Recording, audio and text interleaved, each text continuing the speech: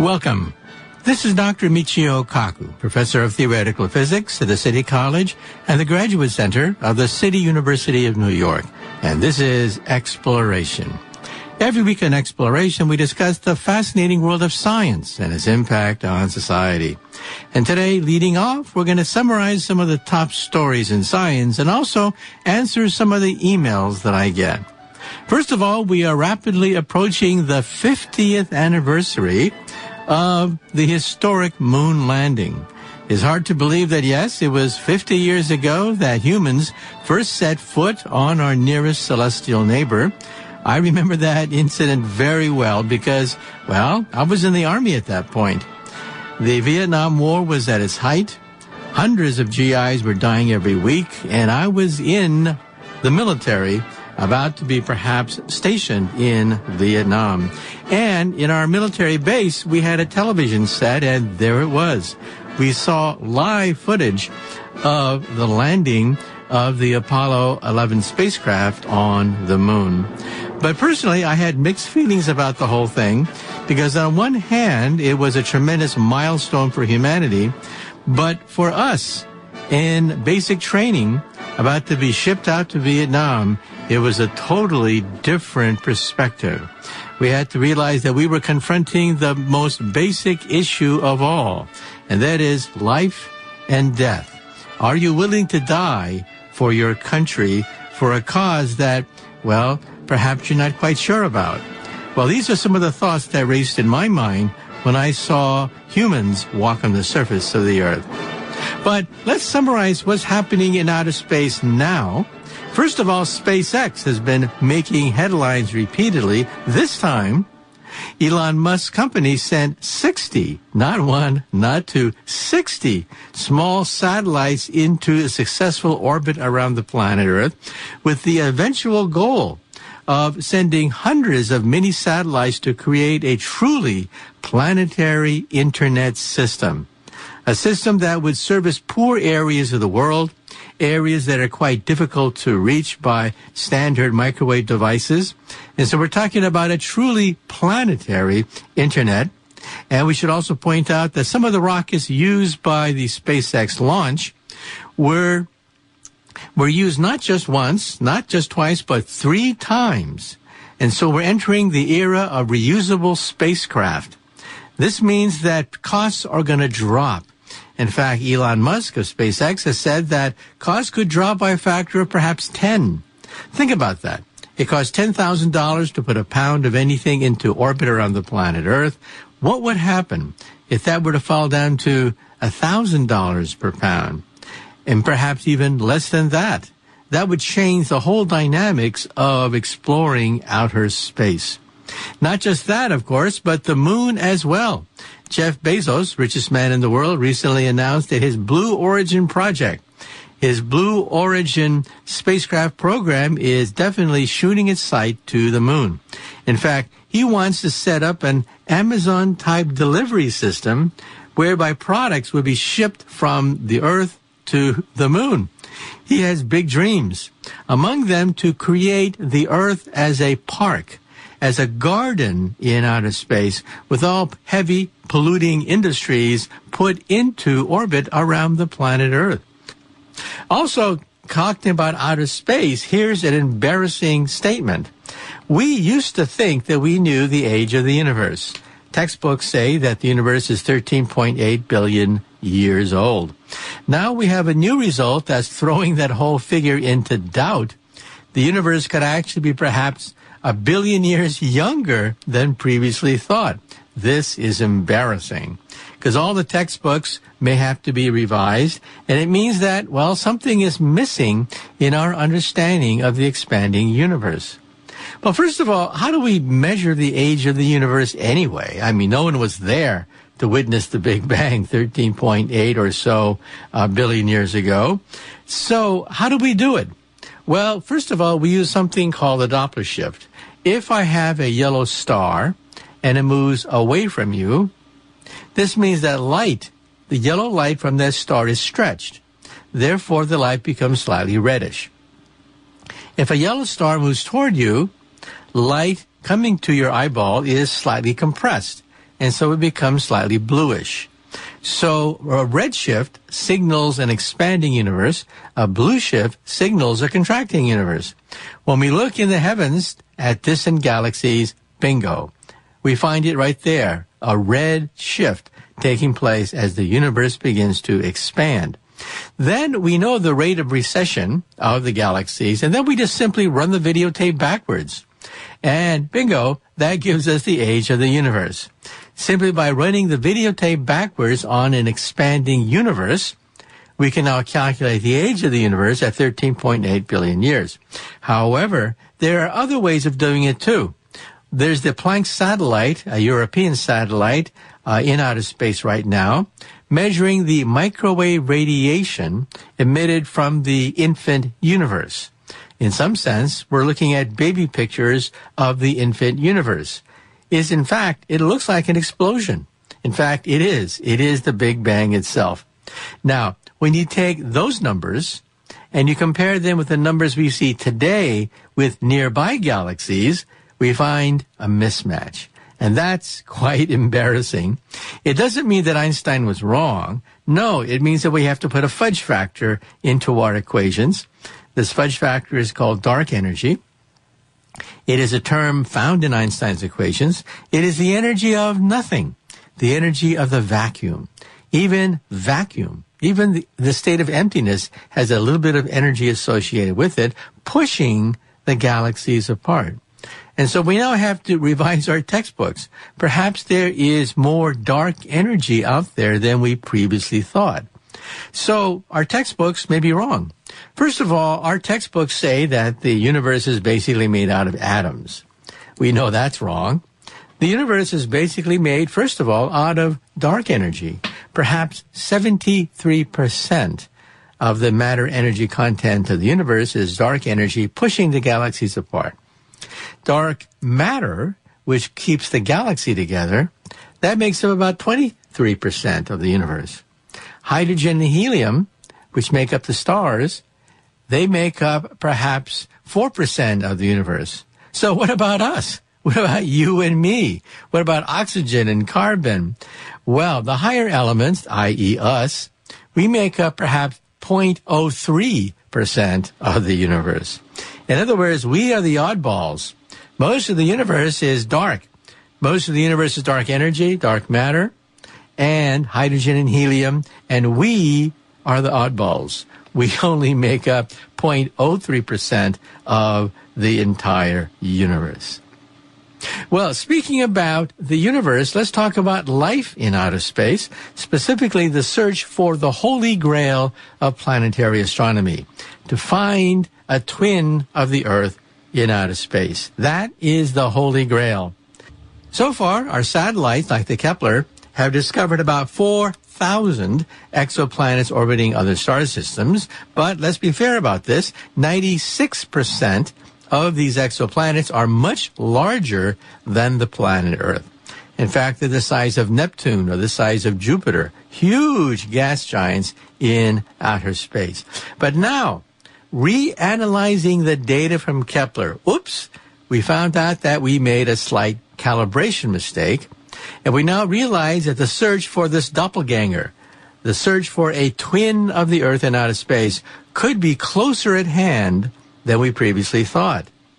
First of all, by reanalyzing the data, scientists found that they miscalibrated the way they calculate small planets, planets the size of the Earth.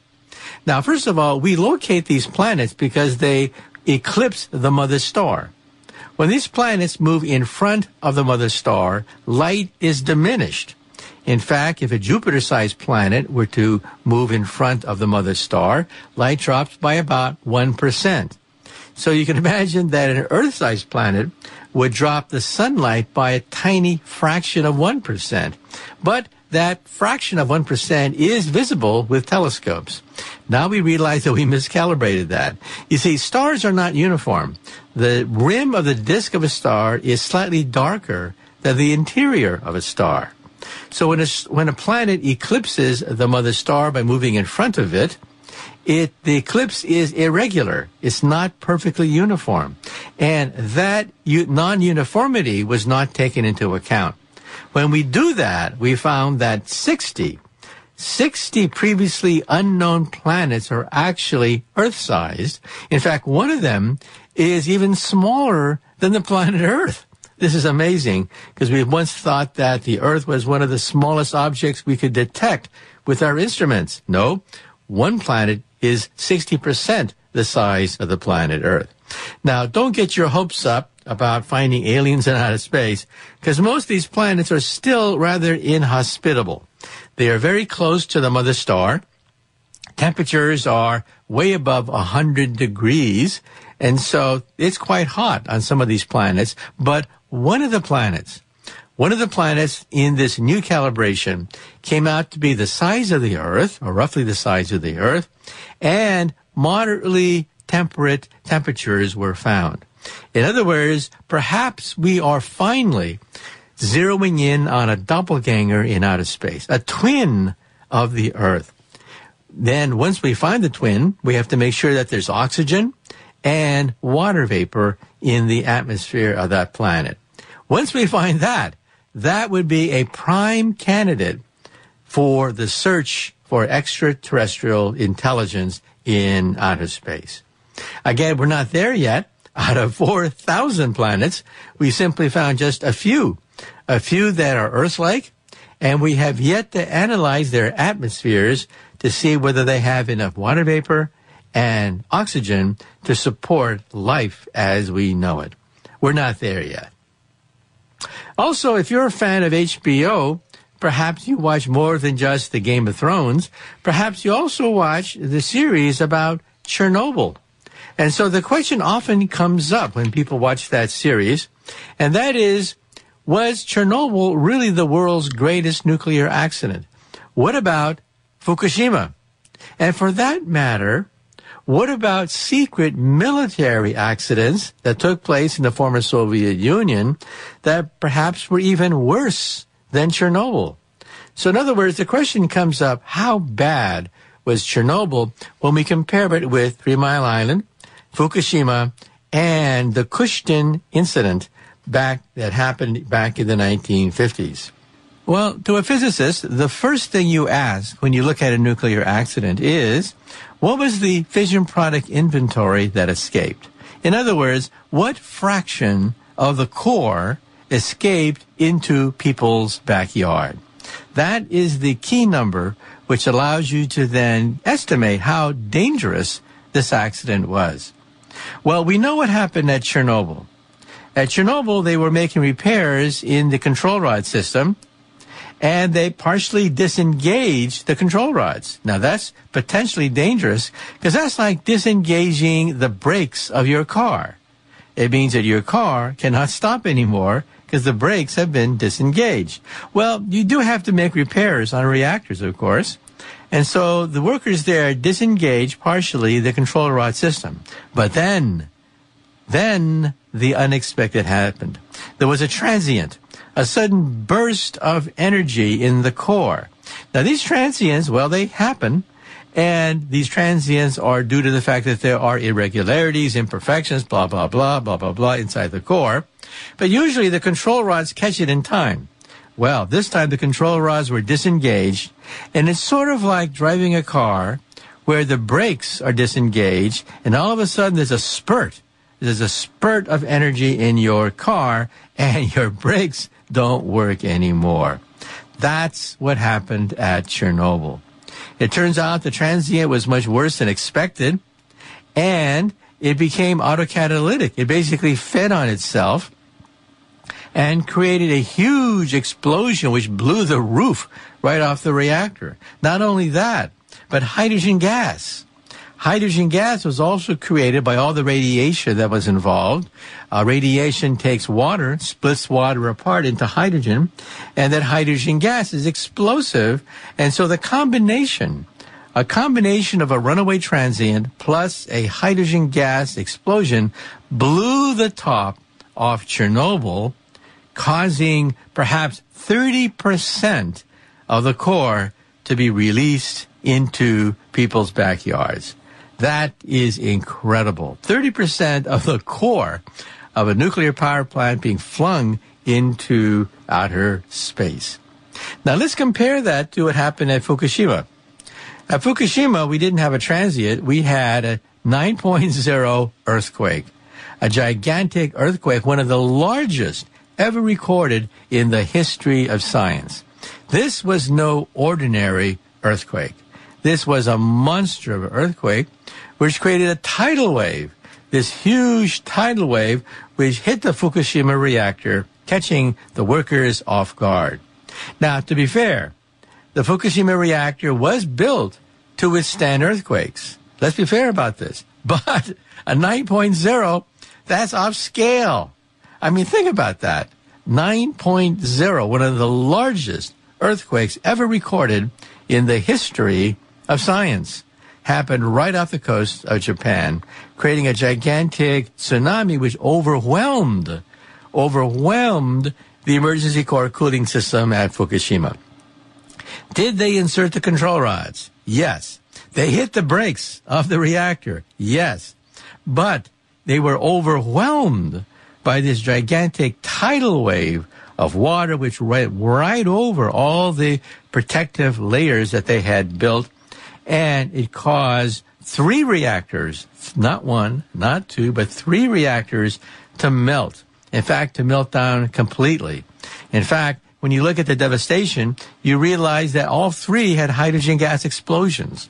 All 3 released radiation sufficient to break up water into H2O, and the H detonated and blew the top off 3 reactors.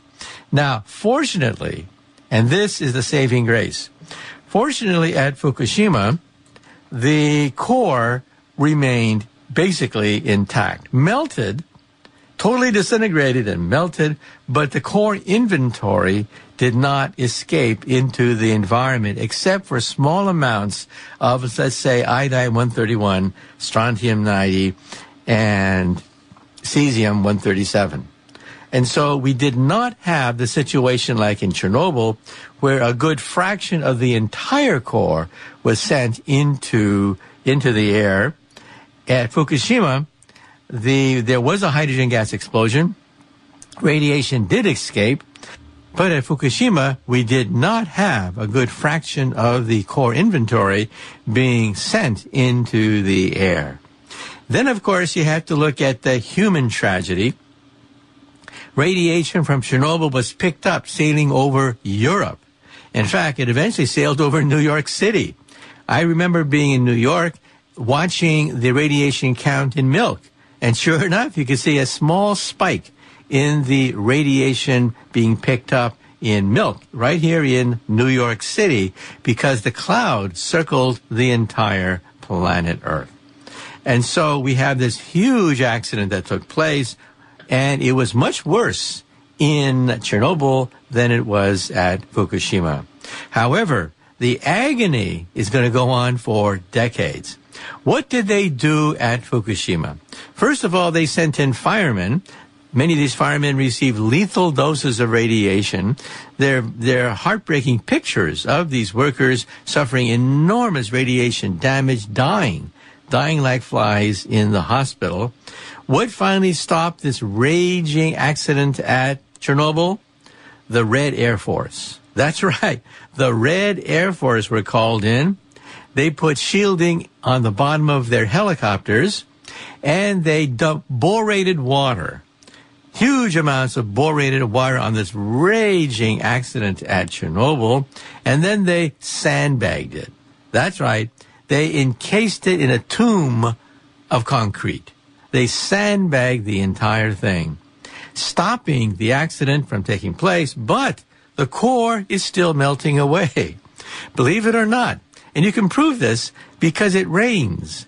It rains in Kiev, and the rain seeps into the core. Water is a moderator. It helps to slow down the neutrons, and radiation levels rise. You can actually see that with a Geiger counter. Every time it rains in the Chernobyl area, Geiger counter radiation levels rise, and it means that the accident is still in place. What are they going to do at Chernobyl? Eventually, they may have to put a sheet underneath Chernobyl's core to prevent it from sinking into the groundwater. But at Fukushima, it's much worse. Much worse. First of all, we have 3 melted cores, and only recently have robots been able to, like submarines, take pictures of the melted core at these reactors. That's how bad it was. 3 melted cores, and only recently have robots that have been reinforced because of the enormous radiation there. Only recently have robots been able to swim in the reactor core water and get pictures of the core. This makes it possible for the first time in years to actually begin the process of extracting some of this melted uranium from the core at Fukushima. Then the next question is, what about the health effects? Well, iodine-131 is a very dangerous radioactive chemical found in nuclear meltdowns. Half-life of iodine-131 is about 8 days, so in a few weeks' time, most of the radiation is gone. But iodine concentrates in the thyroid gland of children. And that's one of the first things you see after a nuclear accident. You see levels of iodine-131 in the thyroid glands of, let's say, children, which increases their susceptibility to thyroid cancer. In about 5 years' time, leukemia starts to form. We know this because we've analyzed the victims at Hiroshima and Nagasaki. And so after about 5 years' time, then you have to worry about leukemia. And then after that, 10, 20 years after the accident or the bombing, you have to worry about solid tumors that begin to form. So it's a never-ending agony. The agony of thyroid cancer, then leukemia, and finally solid tumors that emerge after a nuclear accident. And we know this because we've studied the aftermath of Fukushima and Chernobyl. But then there's something that the press misses, and that is it misses weapons accidents. Chernobyl and Fukushima were commercial accidents, but the granddaddy, perhaps the biggest of all nuclear accidents, and we're not sure because it's largely classified, is what happened in Khushtan in the Ural Mountains, perhaps in the 1950s. Back then, the Cold War was in full swing. Both in the United States and in the Soviet Union, safety controls were lax because there was a race against time to see which country could master nuclear technology, and safety was simply not on the radar screen of many of the directors of these laboratories. Well, near Khushtan, there was a plutonium waste dump, and you have to be careful because radiation is so intense there that it causes bubbles to form. The liquid begins to boil, and that's what happened at one of the canisters containing plutonium waste. The vat began to boil. Hydrogen gas was created, they think, and the hydrogen gas ignited, blowing the top off the vats containing weapons-grade nuclear waste. Aerosolized plutonium then was shot into the atmosphere. What happened after that? Well, we don't know, because a lot of this has been classified. However, there is a book written by Professor Medvedev, Nuclear Disaster in the Urals, which tried to piece together what happened. Now, the CIA got wind of this because all of a sudden in the Soviet publications, strange scientific articles began to be published. These articles talked about the dispersion of plutonium aerosols in the environment. Now think about that for a moment. Why would any sane government in their right mind deliberately release plutonium aerosols into the environment to trace the dispersion of this deadly radioactive material, some of the most deadly radioactivals found on the planet Earth, in a peaceful environment like a lake? Why would you do this?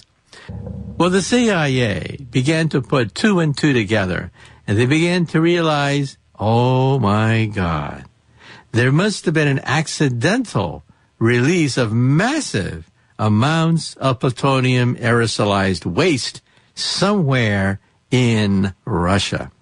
Well, the CIA then began to look at the map, then began to try to locate where this accident took place, and sure enough, strange things were happening there. All of a sudden, certain villages like Kazli disappeared from the map. That's right, villages simply disappeared. In other words, something big really happened. Now, Dr. Roy Medvedev has tried to reconstruct the size of the cloud, the size of the accident, and of course, much of the details are classified, but it was huge. And it was not iodine-131, strontium-90, or cesium-137 like you found at Chernobyl and Fukushima. No, this was plutonium, weapons-grade plutonium, plutonium used in the manufacture of atomic and hydrogen bombs. And so what really happened there? How many people were affected? We don't really know. A lot of that is unfortunately still classified, but some people think that was the mother of all nuclear accidents. Not just commercial, but weapons accidents as well. Now, to be fair, we should also point out that similar accidents might have happened in the United States, but didn't. The counterpart of this waste dump in the Soviet Union is Hanford, Washington, where we have this gigantic nuclear facility where leaks are the standard form of accidents that have taken place there. Leak after leak after leak. I mean, you look at the roll call of all the leaks and accidents that took place there, and it is astounding. In one incident, for example, workers were looking at a vat of plutonium waste, and they looked inside, and they found out it was empty. That's right, it leaked.